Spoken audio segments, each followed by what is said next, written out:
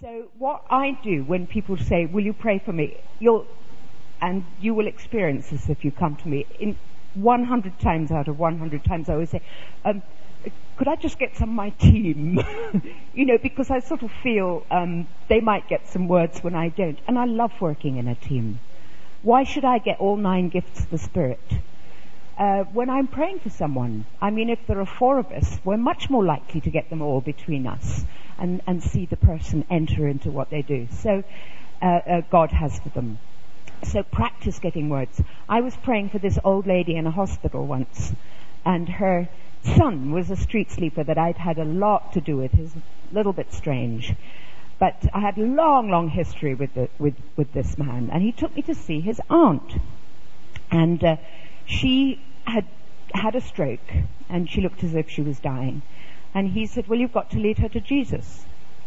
She never heard about Jesus before. She's not used to foreigners. What do I say to her? Well, I put my hand on her. And then into my mind came this one word. Vegetables. So I said to my street sleeper friend, Mr. Lambert, I said, Lambert, vegetables? And he said, yes, she's been a Buddhist all her life. She's only ever eaten vegetables. So I put my hand on her and I said, the God who made heaven and earth is very pleased with you. He's very pleased you have tried your whole life to please him by eating vegetables.